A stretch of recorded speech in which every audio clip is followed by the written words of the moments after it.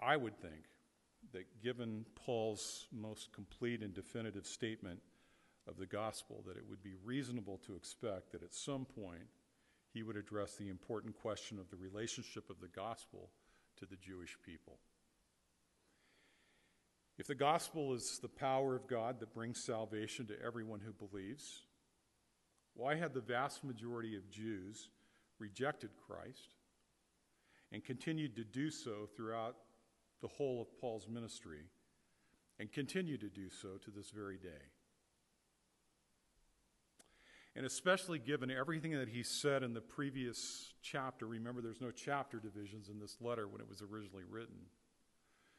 Everything that he said in chapter 8 regarding the certainty of God's purpose and plan that he's just finished expounding.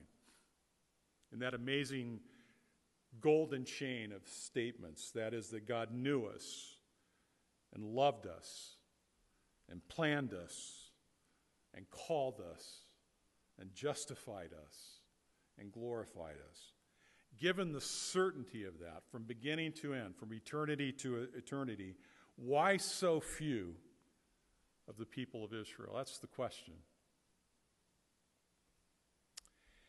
I think it is significant that in the first 15 verses of his introduction to the letter to the Romans, he does not expressly mention the Jews.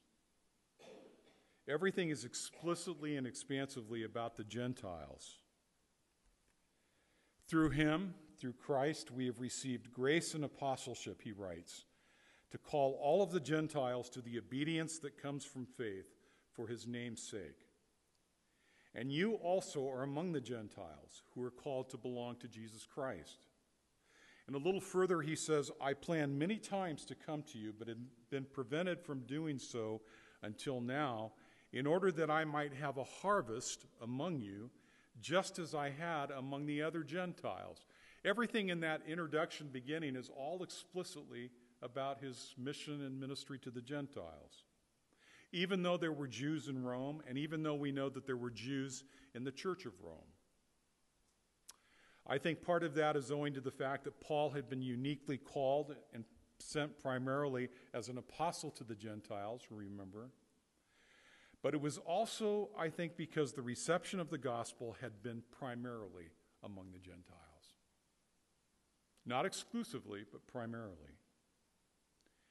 That did not mean Paul did not honor the Jews or care about the Jews, because he does go on immediately after that introduction in verse 16 to say, for I am not ashamed of the gospel, because it is the power of God that brings salvation to everyone who believes, first to the Jew, then to the Gentiles. First to the Jew, then to the Gentiles. Paul believed, affirmed the unique privilege and priority of the Jews as God's chosen people. And Acts records that he made it his practice. When he went into a community, he always first went into the synagogue. And it would record in the book of Acts something like, as was his custom, Paul went into the synagogue, and for 3 Sabbath days he reasoned with them from the scriptures. And it was only after they rejected, most had rejected, that he then turned exclusively to the Gentiles. So it was his practice. In chapters 2 and 3 of Romans, back many months for us now, he lays out very clearly both the Jews' need for the gospel and their invitation to the gospel. They stand in need of the gospel just as much as any Gentile.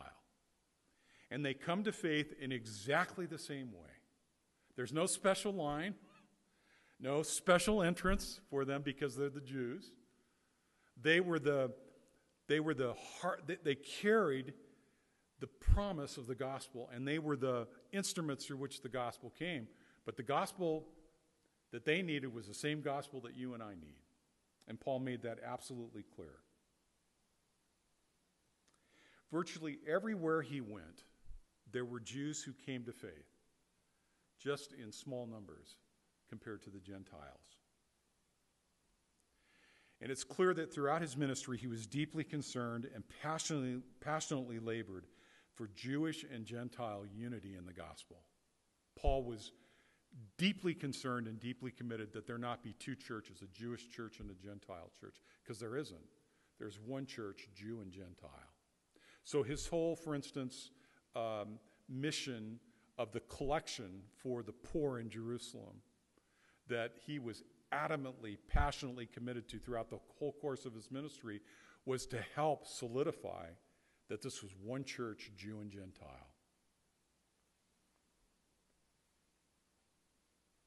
And he's going to expressly address those concerns in chapters 14 and 15 of Romans when we come to that last section. So having addressed the question of Jewish faith, now he addresses the question of Jewish response. And there are a number of questions to the passage. In fact, if I was going to retitle the passage this morning, I would retitle it, Has God's Promise Failed? That's the question that he's addressing as he begins in chapter 9. If they were in need of the gospel and invited to the gospel, why had so few, relatively speaking, responded to the gospel? The question was, has God's promise failed? He begins with an expression of deep and personal grief over their spiritual condition. I speak the truth in Christ. I'm not lying. My conscience confirms it through the Holy Spirit, that I have great sorrow and unceasing anguish in my heart. For I could wish that I myself were cursed and cut off from Christ for the sake of my people, those of my own race, the people of Israel. I find it very significant that Paul begins not with the theology, not with the truth, but with the feelings and with emotions about the situation. The caricature of Paul as some kind of, emotionally stunted, relationally challenged, intellectual egghead could not be further from the truth. He very transparently admits his profound sorrow and constant anguish that he carried for the lost condition of his people, whom he calls my people, my brothers and sisters, my fellow countrymen. Many who have doubted that could possibly be true, given all that he had suffered at their hands for maybe now close to 30 years. You realize that almost all of Paul's sufferings and definitely all of his severe sufferings can be directly attributed to the instigation of the Jews all the way along. I serve the Lord, he writes, with great humility and with tears, and in the midst of severe testing by the plots of my Jewish opponents. 5 times, he says, I received from the Jews the 40 lashes minus 1. That was the most severe punishment that you could receive apart from execution. 5 times, 40 lashes minus 1. 3 times, he says, I was beaten with rods. Once I was pelted with stones. He says, I was in constant danger from the Jews. Others would have assumed that given that long history, he would have been filled with anger and resentment and hatred and revenge. They would have never imagined grief, sorrow, concern.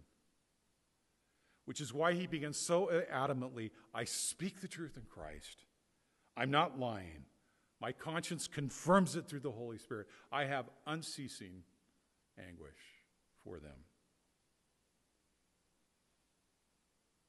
In fact, his anguish and grief were so great that he could declare, I could wish that I myself were cut off from Christ for their sake. I wish it could be me instead of them. I wish I could be accursed on their behalf. Moses had said the same thing. After the children of Israel sinned against God in the incident of the golden calf, Moses went before the Lord to intercede on behalf of the people of Israel, asking God, pleading with God to forgive their sin. And then he prays this, But if not, then blot me out of the book that you have written. Let me be accursed on their behalf. That's divine. That's what Christ did. He said, let me be accursed for them.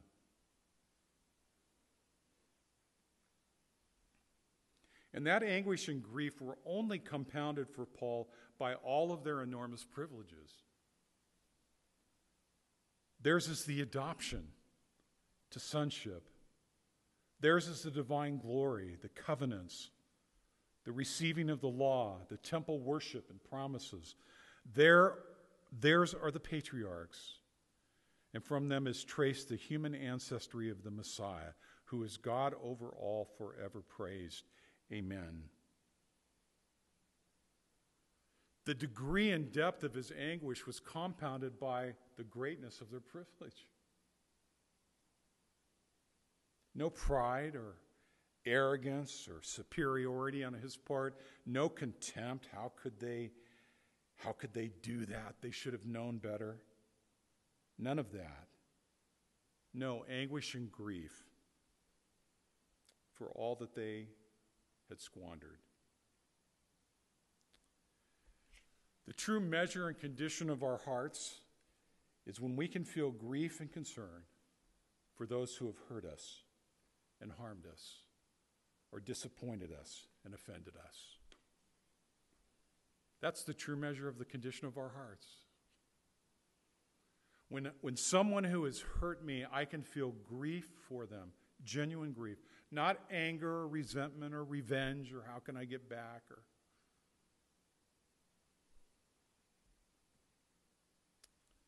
that was Paul.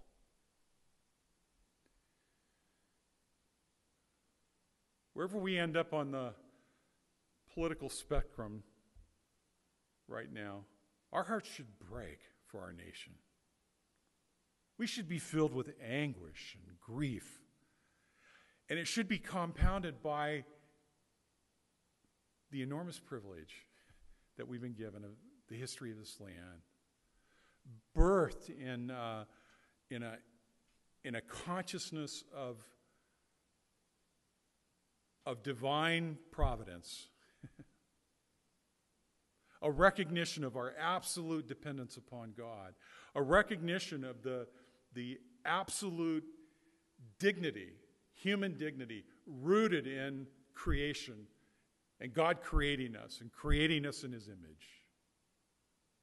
And then all of the wave after wave historically in the history of our nation of revival, of awakening, of churches and great churches and great institutions and colleges and all of the spiritual heritage that we have, we ought to be in anguish.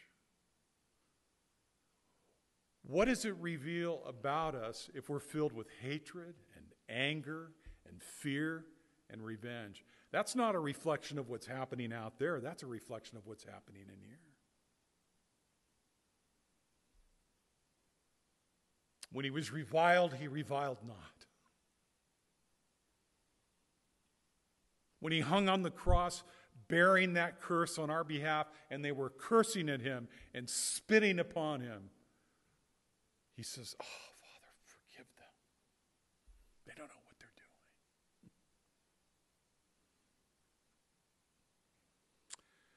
There is no place for anger and hatred and scorn among God's people. No place.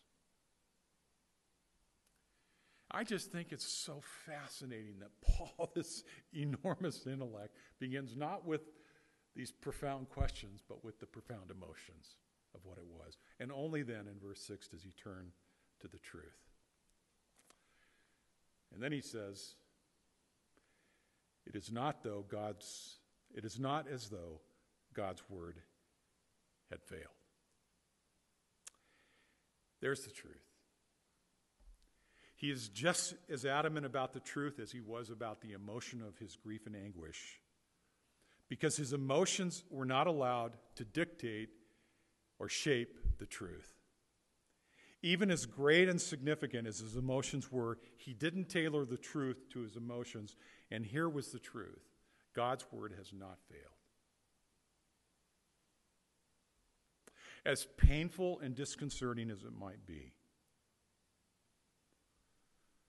this was not a failure of God's promise. This was not a failure of God's plan. This was not a failure of God's purpose. Literally, when it says God's word has not failed, God's word has not fallen. We'll come back to that near the end this morning. God's word has not fallen. It's not fallen short.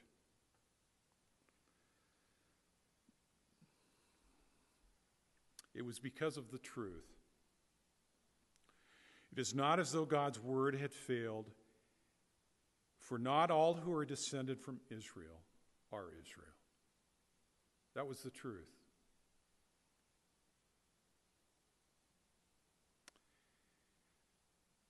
Not all who are descended from Abraham are children of Abraham.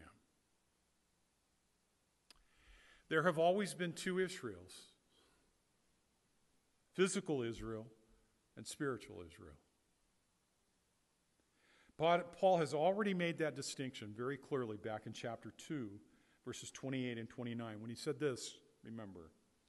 He said, "A person is not a Jew who is only one outwardly, nor is circumcision merely outward and physical. No, a person is a Jew who is one inwardly, and circumcision is circumcision of the heart by the Spirit, not the written code." That had always been true. It had been true from the very beginning. There had always been an Israel within Israel.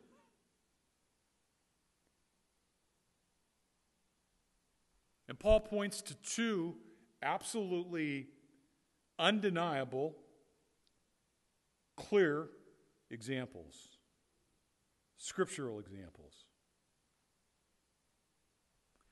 Not all Abraham's children were children of the promise.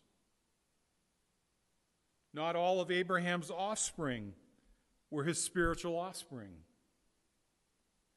Verse 7, "On the contrary, it is through Isaac that your offspring will be reckoned." It is not Abraham's physical offspring that determines his spiritual offspring. It is not the children of physical descent who are God's children, verse 8. That is determined not by birth, but by promise. Not Ishmael, but Isaac. And that promise rests solely on the sovereign will of God. God says, at the appointed time, I will return, Sarah will have a son.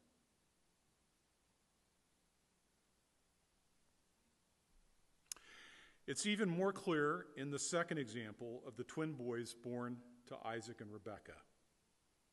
Because in that case, both were born to the same mother. You could say, well, Ishmael was born to Hagar, Isaac was born to Sarah. But in the case of their children, they are born to the same father, the same mother, at the same time, because they were twins, having been conceived at the same moment. And before either had done anything good or bad, Rebekah was told, the older will serve the younger. Jacob would be the child of promise, not Esau. Both were Isaac's children. One was a spiritual descendant, one was not.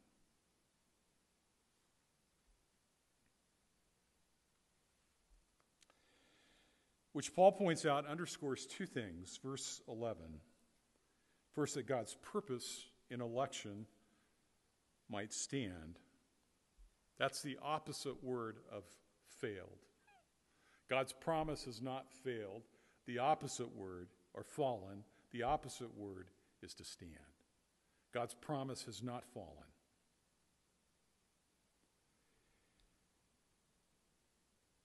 In other words, it doesn't contradict anything that Paul has said about the certainty of God's calling in chapter 8. He knew you before the foundations of the universe, knew you, loved you, chose you, planned you, called you, justified you, glorified you. It doesn't contradict that, it confirms it. It shows that what God wills, he will accomplish. That what he decides, his purposes and plans will never fail. What he wills, will.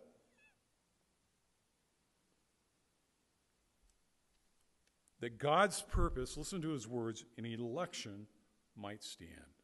Before they were born, before either one of them had done anything right or wrong. Because this is oftentimes how Christians have tended to deal with that difficult question. To say, well, God looked and saw what they were going to do, and then he chose them. In other words, his choice is based upon our merit. And Paul's emphatic point is before they had done good or bad.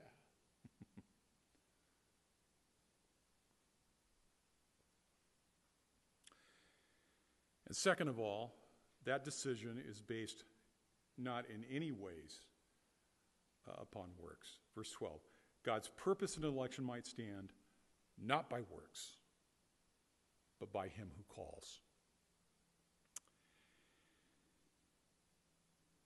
Not that he looked ahead and saw who would choose, but he chose us and we responded to that call.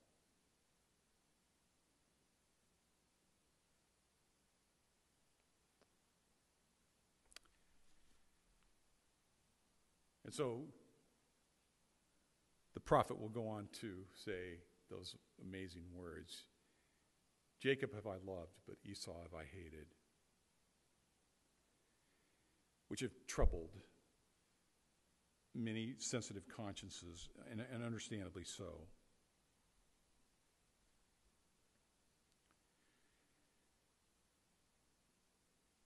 As someone has said, the real question is not how could God hate Esau?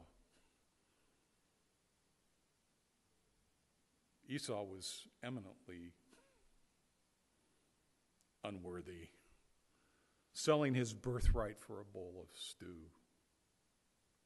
No spiritual concern, no interest whatsoever.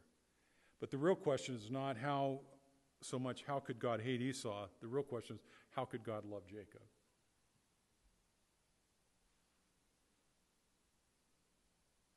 Conniver from the womb. Always manipulating.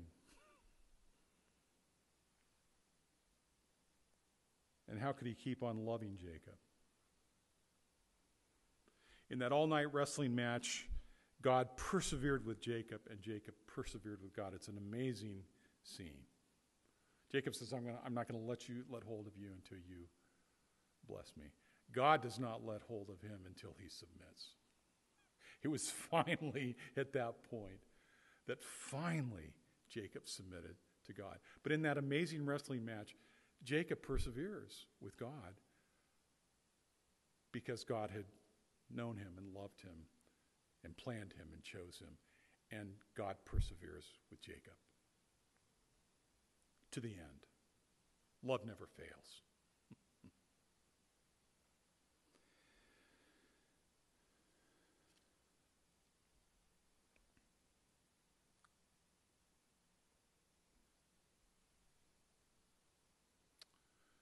Let me draw what I think are some important lessons from those verses. God's promise never fails. Never has, never will. We'll spend time over the next several weeks with some of the mystery.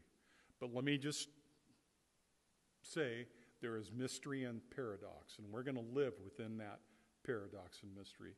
And Christians through the ages have tried to resolve that mystery and resolve that paradox. We don't do a good job at it because God never intended for them to be resolved. The relationship of divine sovereignty and human responsibility.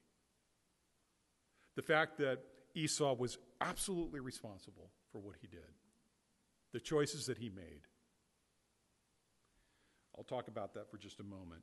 In just a moment. God's promises never fail, never have, never will. Not all who are Israel are Israel. Not all the church is the church. There was an Israel within Israel, and there is a church within the church. The visible church is not the true church. Only God knows who the true church is. Having said that, it is not our prerogative or responsibility to determine that. The church is not pure. Never will be. When people say, can't do that, they're just hypocrites. You're right, there are hypocrites there. You're absolutely right. Our attempts to make it pure will only be destructive, always. Jesus taught in a very important parable that there would be wheat and tares planted. Tares would be sown among the wheat. But he said in that parable, if we attempt to pull up the weeds, we will uproot the wheat. That is God's work to do at the time of harvest, when he makes that determination. But here's the important point. Just because you're in church doesn't mean you're in the church. Church membership, baptism, in and of themselves, are nothing any more than ethnic descent from Abraham.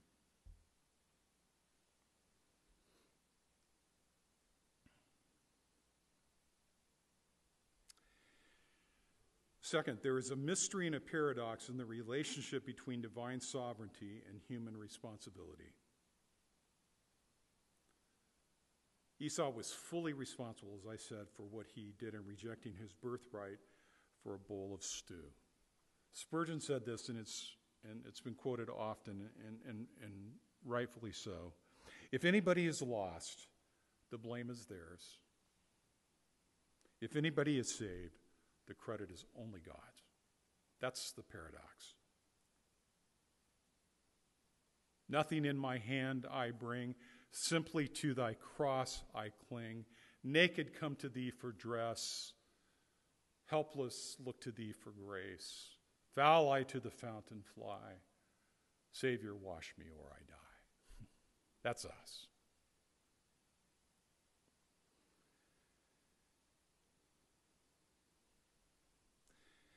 Third, Israel stands as a warning to us to never take our privileges for granted. Paul writes in his first letter to the Corinthians, he said, all of them were under the cloud, all passed through the sea, all ate the same spiritual food, drank the same spiritual drink from the spiritual rock that is Christ. Nevertheless, God was not pleased with most of them. Their bodies were scattered in the wilderness. These things happened to them as examples and were written down as warnings for us.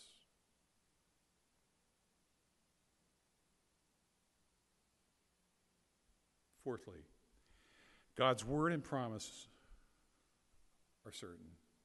They will never fail. We should never doubt it. No one and nothing can separate you from his love. That's the amazing truth of this amazing 8th chapter. If he could love Jacob, he can love you. If he can keep loving Jacob, he can keep loving you.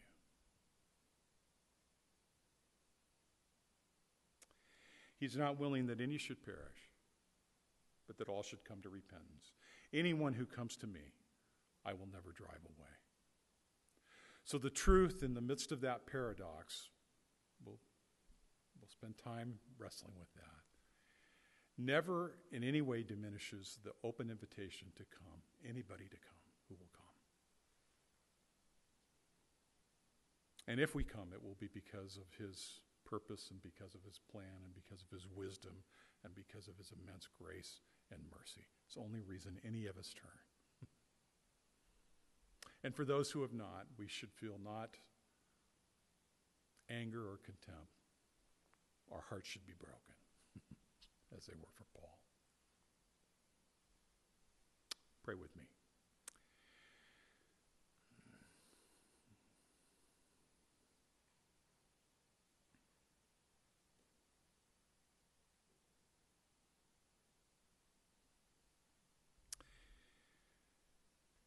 So it could be that you fall on one side of this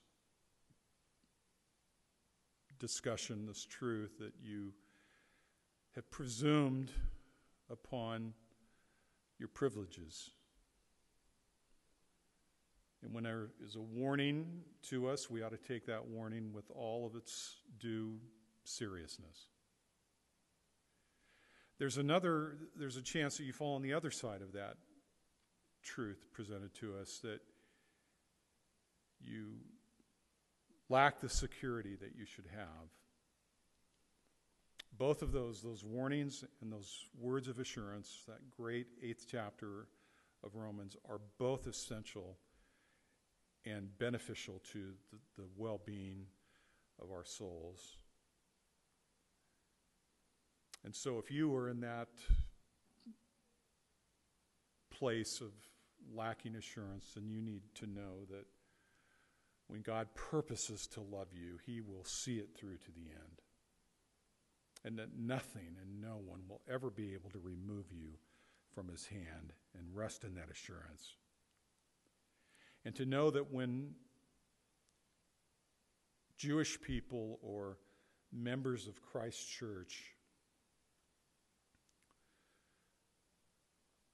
display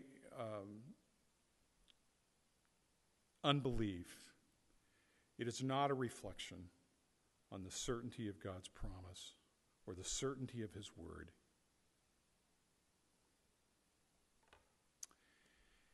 Which never falls.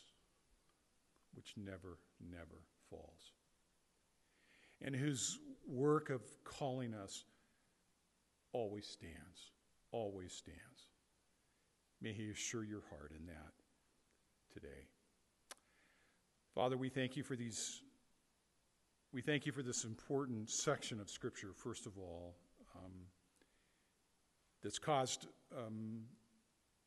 puzzlement and consternation to your people in various ways, at various times, in various places.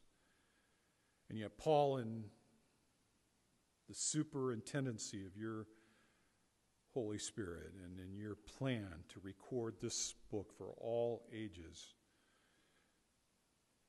took time in these 3 chapters to address important issues that are not just for our intellectual curiosity, but for our souls, for the good of our souls. And I pray today and in the weeks ahead of us that you'll help us to take advantage of what you want to do in our souls and how you want to equip us through them, I pray. I pray for that. So we thank you. We come back to the place that we began with the recognition of your amazing love. How can it be? And we give you gratitude and thanks and worship and honor and praise for the joy and the gratitude and the assurance that comes from knowing that it's not based upon our merit or upon our effort or upon our determination, but your determination. And may we rest in that in the way that you would have us do, I pray, this morning.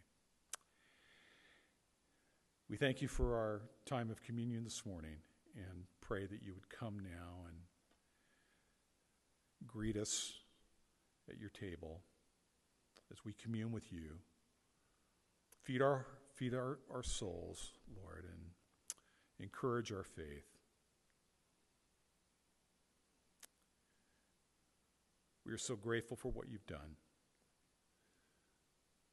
We partake with just adoration and thanks today. Bless us. Bless each one. In Jesus' name we pray. You're free to come whenever you would like to come.